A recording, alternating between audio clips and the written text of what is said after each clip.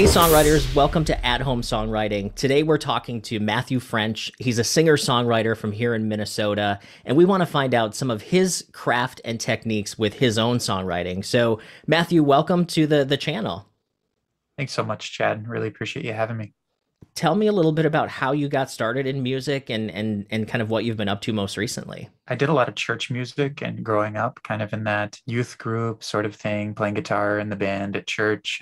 And then I actually did that, led music in a church for a while as, kind of playing guitar and singing and doing the whole, Sunday and Wednesday kind of a thing. And I was writing songs here and there at that point in my life, but I wasn't really focused on the songwriting craft at that point.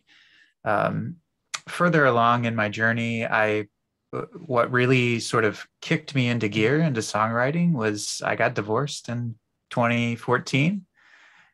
And it was, obviously that's a huge event in one's life. And I was like, I should really do something that's both in my heart and something that's good for me, rather than sitting around playing video games or something of that nature. Yeah. How about some songwriting? And that's really when I kind of dove head into the songwriting world. So I think, a lot of songwriters, even myself included, there are life events that sort of lend itself well to wanting to express yourself, or not even wanting, but sometimes it's like you have to express yourself in those moments. Absolutely. Obviously that was a few years ago. When you think of songwriting now, what does it mean to you at this point in time? Yeah, I would say, comparatively at that point, it was like, oh, I really have a lot that's inside of me that probably need to say, but I couldn't say that in a conversation or couldn't put it in the right words if I was, talking to you or talking to anyone else. But if I wrote it in a song, there's some way that I can say something that, really gets out what's inside of me. And at that point, it was, more of this sort of release valve sort of thing. And now I would say it's more become this exciting thing that I'm chasing. It's, getting the next song, crafting the next song, finding the right lyric, finding the right chord, finding the right, melody to match that is the carrot on the stick for me. And it's probably the most thrilling thing in my life to be able to chase those things down. How would you describe your style? I would say that I think there's an honesty in the lyricism. I'm not trying to trick anybody. I think I do try to be clever in ways that I can be. But I think, I'm looking to tell you what's in my heart. And I would say that there's that piece, and then there's a laid back nature. I mean, I think my general demeanor is just kind of really calm and collected most of the time. Not that I don't get worked up like the rest of us, but I would say I try to put a calmness in my songs. And I've found that I think starting from that point of the big life event, um, really took me down this path of sometimes you're singing about sadness, but let's bring it back around to some type of hopefulness that comes out of that song as well. And I think that's, for me, has been something that I've heard from listeners, and I've felt myself in the songs. So you're not just writing depressing songs all the time. Right, right. I mean, some of them feel that way sometimes, but Sure. you try to just bring it just around enough to that hopefulness.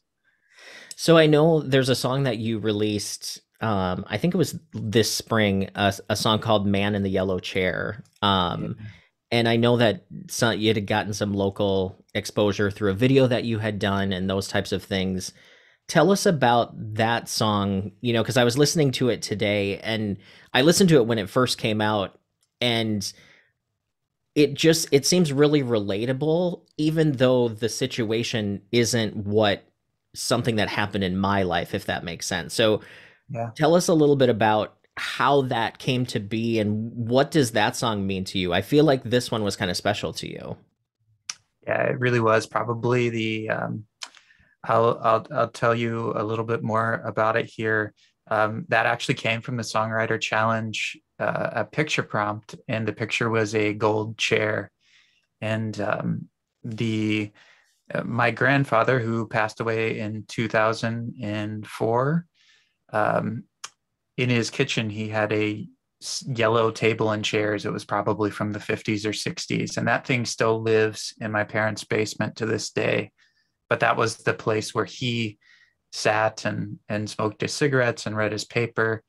And anytime you would go to his house, that was where you had the just the most wonderful conversations with him. And so this picture of the yellow chair brought me, it was one of those like very serendipitous moments as a songwriter where a song hits you more than you going after the song. One of those that came out fairly quickly. Um, and I don't know that I ever really got to process my grandfather's death. We were really close. And I don't know that I ever sunk in deep enough to understand what he meant to me until this song came around. And that song actually is going to appear on an upcoming album that I have as well. Um, and I text my friend Chris, who I recorded the album with. I texted him a couple of weeks back, and I was like, you know what? I may never write another song like this, and that's okay with me, because the one that, there's certain songs, and I know you know this as a songwriter, that they just stick with you and they have a special place in your heart, and that one is one that I'll forever be proud of because of the man that inspired it. Well, I think, as songwriters, it's our goal, I think, to make listeners feel something because we've all felt something through music in parts of our life. And I think anyone who's in music or a fan of music at all, music has like this magic to be like a time capsule. Like when you listen to it, it brings people back, it brings time back, it does all of those things. I just feel like in the song that you wrote, it's like I can feel the importance in your life, but there's something about the song that I can relate to it, even though the facts that are in it don't necessarily match my life. Which I think that's like the gold, right? When you're writing a song, I think that's what you aim for. So I would probably ask you like, how did you do it? But it sounds like it was just one of those channeling moments. It really was. It's been interesting, and I don't play that song often live. When you're playing in a noise, I don't necessarily want to play that one in a noisy bar when people aren't necessarily focused in, just because of Yeah. the place of honor that my grandfather has in my life. But when I have gotten a chance to play that for people who are intently listening, it's just been fascinating to hear how many people related. Oh, we had a table like that at my house, or just some element in the song that maybe wasn't like, the whole thing wasn't factually true in their life, but Yeah.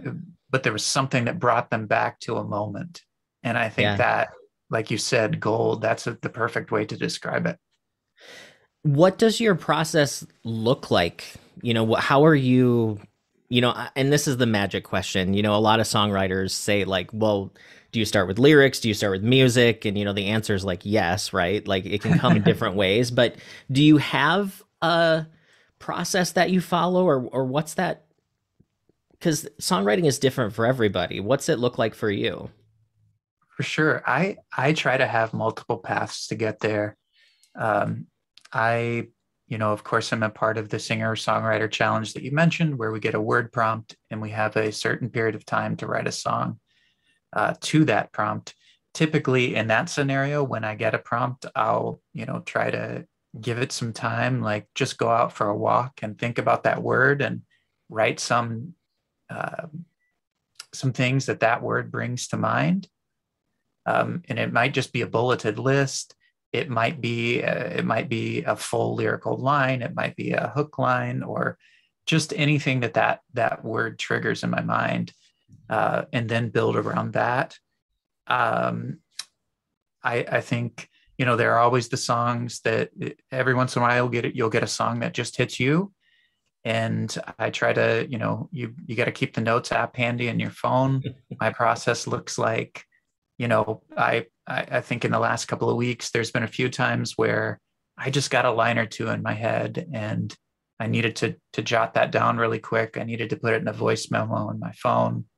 That's a piece of the process for me as well. I find often that a lot of my best songs are start with me just sitting down to play the guitar. So whatever your instrument is, if um, if you're not sitting down to play that or do that, I think we put ourselves at a disadvantage in our songwriting, because that's ultimately what the song's going to be built around, anyways.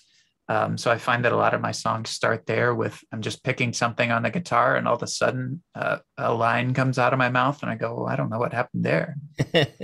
Yeah. So I know that you said you started doing church music and you really weren't songwriting necessarily at first. Going back to when that started, what did that look like for you? Was it a conscious thing, or did you just kind of evolve into it? What was that for you? Into the songwriting piece. Yeah, like what did that process look like? Yeah, obviously, as I mentioned, it was a big life event that the whole songwriting thing started around. And in those days, I would go and sit in coffee shops and read books and drink coffee. And um, I remember it was one of these super cold Minnesota winter days, and I was in a coffee shop, and the snow was kind of, blowing around like it does here in the winter, just a very light, kind of dusting sort of thing. And a line about the winter snow came to my head. And that sort of kicked off something in my brain that's like, oh, it's time to write this, and it's time to, so I wrote that one song. And I think, any of us as songwriters would know that when you write the one song, there's like this thing that happens, almost a high that happens, that's like, I got to get to the next one. And um, you want to keep getting to the next one and the next one, the more and more that you write. And I think you know obviously it's not just the magic moments like that or the yellow chair moment. There's work involved in it, and there's time involved in it. Yeah. But really, anything that you want to really go after, you invest in. Did you find yourself studying songwriting? Obviously there's a lot of books out there. There's a lot of, YouTube stuff. What was your sort of education, or what did that look like for you? Yeah, I think, I never really did a ton of studying on the craft of songwriting, but I studied songwriters. And I found myself, like I'd be writing a song, and I would use a lyrical method or a rhyme scheme or something like that. And I'd go, oh, that's something that so and so would do. So I never really thought about, I never opened a book to look at the craft of songwriting, but I studied the craft of songwriting by the people that I was listening to. Who were some of those people? Do you have influences that you sort of gravitate towards? Yeah, there are a couple of people that I really respect as songwriters. Peter Bradley Adams is one name, and he's kind of a just an acoustic songwriter, and um, writes really relatable but beautiful lyrics. David Ramirez is another one that I really love. He's just the guy that, like, you listen to the songs, and each one rips your heart out in a different way, kind of just very raw and emotional. He's a big one. Certainly there are songwriters around here that I really respect as well. That's another thing, that when I started writing songs, I just went out to as many possible shows that I could go to, not to, of course, I went out to like, I wanted to meet these songwriters, but I wanted to like soak in just as much of the magic that they have. And I Sure. find that to this day that that's one of my favorite things to do is to just go and soak in other songwriters. And I think that it's kind of like this osmosis sort of thing. But it's also, there's a synergy that happens there. Perhaps I learned from them, and perhaps we can collaborate, or maybe if we never collaborate on an actual song, we can collaborate in a conversation and inspire each other that way. So I find that it It's fun. snowballs. Yeah, I find that like seeing other songwriters and just being exposed to the craft of songwriting is an inspiration for me. Like Yes. even just listening to a new song will spark like, oh, I want to do music again. Because I think we all go through these ups and downs where we write a lot and then we don't write very much, and or at least I do. I shouldn't speak for you, um but I remember going to different shows, and specifically back when Prince was alive, I had gone to a couple shows at Paisley Park and had gotten to see Prince perform. And I remember during the parts where he was just like jamming, I remember thinking like what he's doing is not that different than what I've seen a lot of other artists and even myself do. So it's almost like a confidence builder to be like, I can do that. You know what I mean? So do you feel that way as well? Yeah, I think there's some things that you can glean from any artist at any level. I find, when you get to seeing a show at Paisley Park in this sort of more intimate setting, you're not in a stadium with a bunch of people. Yeah. Where I find that I gravitate towards like smaller venues now for that reason, so that I can see an artist and what they do and how they do it. How do they connect with people? Whether there's I saw Peter Bradley Adams, the artist that I mentioned. I saw him here in Minnesota, probably a couple of months ago, and it was at the entry, and it was sort of right when venues were starting to open up, and um, there were not a ton of people in the venue that night. It was at the Oh, 7th Street entry, and at one point, he and his guitar player came out into the crowd and unplugged their guitars and just played an acoustic song. And awesome. and there's just these moments like that of, these artists have been down the road and they've seen it all, venues that were packed, shows with nobody, and they're still out there on the road doing it for the love, and they find ways to connect with people where they are. And I think that's such an inspiring thing. I know earlier you said you used the word chasing, you're kind of chasing the songwriting thing now. What are some of the goals that you have with your writing? Yeah, I think I feel like at this point, writing is still therapeutic for me. Feeling the sense of accomplishment, being able to share things. Um, it's still a way for me to say things maybe that I couldn't say in a conversation. Um, I think in the chasing standpoint, it's certainly not chasing like a fame and fortune. As you and I talked about before, it's like corporate America in the day, and then you put on the Superman cape and try to be a songwriter in the evening, playing gigs and things like that. Yeah. Um, I I think the chasing is just it really is about the song. How can I get better? How can I become a better songwriter? How can I become a better communicator and connector with people?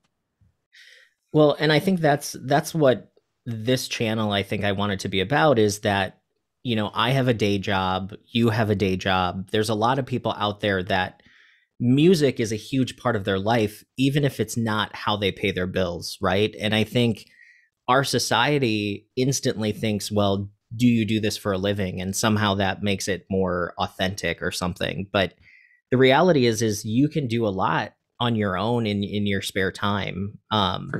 You mentioned an album. So are you writing and recording an album, or what is that process looking like for you? Yeah, so we recently finished recording the album. The album is called Two Sides, and so I'm fittingly releasing it in side one and side two. Cool. Um, Side one will be out in late January, and then the other side will follow in probably March or April. So pretty excited. It was 2018 that I released my last full length album. So, had a couple of singles in between there and things like that. But this will be the first full length since then. And your website is mfrenchmusic.com, correct? If people want to check that out. That's it. Thank you so much. And then also just search for Matthew French on any of the streaming sites your stuff pulls up as well. Yes, yeah, you can find me on all of the streamers under Matthew French. What do you think as a songwriter? What are some things you want to work on in your own writing? I think that there are certain artists that super inspire me by their descriptiveness. You know, when I use the word honest in my songwriting that I kind of described earlier, I think that for me tends to lean towards simplistic language. Like I'm not thinking about the most descriptive way to say something. So the way that I would write a line in my song, some of the more inspiring people that I know in my life they'd say the same thing, but they would say it in such a beautiful way that I still am working on. Got it. Do you co-write a lot, or are you kind of a solo writer, or what does that look like? Yeah, I do co-write here and there. I think I most of my writing is solo, but I'm always open for a co-write. It's sort of fun to, you always get some good perspective there on other people's process, but it's fun to see a song come together and where you get some characteristics of yourself in the song, but you also get some characteristics that maybe you wouldn't have put in there that make the song that much better. For sure. And I'm similar. Like I will do co-writing every once in a while, but for the most part, I'm doing my own stuff. It's kind of a solitary thing for me. And Yeah, that's kind of how it's always been. I agree. I think like I said, therapeutic in lots of ways. I know you said that the album is two sides. Is there Mhm. a theme besides just having two sides? Is there an underlying sort of topic, or is that still top secret, or what is that right now? Yeah, no, I can share a little bit more about that. Cool. Originally, so I wrote the song Two Sides a couple of years back, and it was really about a song kind of about turning the page on the past. And I didn't really think that it would ever make an album. Um, and here we are, ends up being the title track. Um, but thinking about that, I was discussing the album with a friend about a month or so ago, and we were talking about how, lots of divisiveness in the world over the last couple of years since I wrote the song Two Sides, and really this theme that keeps coming up through the album is um, finding common ground. Yes, we might have two sides, but there's a place in the middle where we can all meet. And if there are, we're all going through rough times, bad days, and um, you know, there's light. There can be light tomorrow, and that's really kind of it's neat to see an album come together in that way, because I don't know that I'll be completely honest with you. I didn't plan for the album to morph into what it came out to be. I think that's a really special thing about songwriting as well. You write it in a certain context within your own life, and maybe by the time other people get to hear it, things will have happened in the world that give that new meaning. I also agree that what you start a project as a lot of times isn't where it ends up to, because it sort of takes on a life of its own. And I love that you're actually writing an album, because a lot of people now just do singles and Yeah. they just do that, but I'm still kind of an album person. I really like a collection of songs that kind of have some sort of connection to each other. So that's fun. Are you releasing it just digital, or what format are you planning on releasing it? Yeah, so each of the sides, quote unquote, side one and side two have 5 songs on them, and those will be released digitally, so on all the streaming services. And then when we get to the end, we'll have a full album print version, with actual discs and things like that. Cool. When you said sides, I wondered maybe about vinyl because vinyl's coming back. Yeah, I know. I really would. I'm thinking about it. It's there's always like a huge monetary investment in that kind of thing. Yeah, darn it. Yeah, I know. So if someone's watching this and they're a new songwriter or someone who is just kind of dabbling, do you have any advice for someone in the years of experience that you have? Yeah, I would say first and foremost, go listen to other songwriters. Pay attention there. See what they do, how their songs go, how they perform, things of that nature. Listen to, find some artists that you aspire to be like, and listen to them a lot.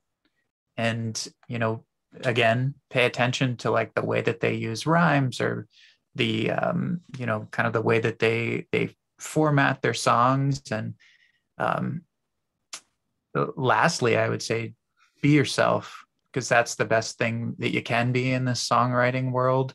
Um, you know, uh, I'm never going to be someone else, and someone else is never going to be me. And you have something very special to offer in the songwriting world. So if it's something that you're passionate about, do it. Um, I will say one other thing on this topic. When I was first kind of like doing the songwriting thing, I was, holed up at home doing my songwriting. And of course, at some point, you want to get out there and play them for people. And, you know, don't be afraid to ask is the last thing that I will say on the topic. I remember asking the first venue that I performed at. I remember asking, finding out who did the booking and asking them if I could get a slot. And I'm not typically the type that will ask. And that was like that was a step for me in the music world, but that was also a step for me in the personal world. And I think you'll Cool. find that as you take different steps in the songwriting process, you'll find other pieces in your life where you gain more confidence, you gain more knowledge. And so yeah. Do you list your gigs on your website where you'll be performing? I do, yeah. So you can Cool. kind of see it's like the whole bands in town thing that's happening there. Awesome.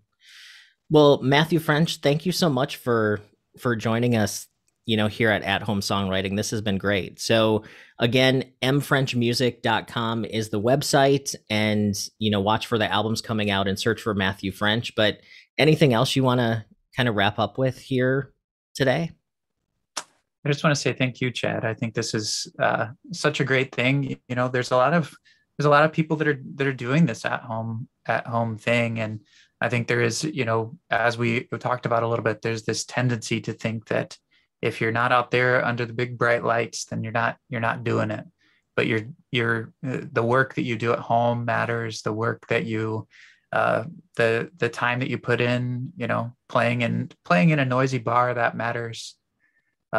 Your creativity matters, and it's something that makes the world a better place. So keep doing it, everybody.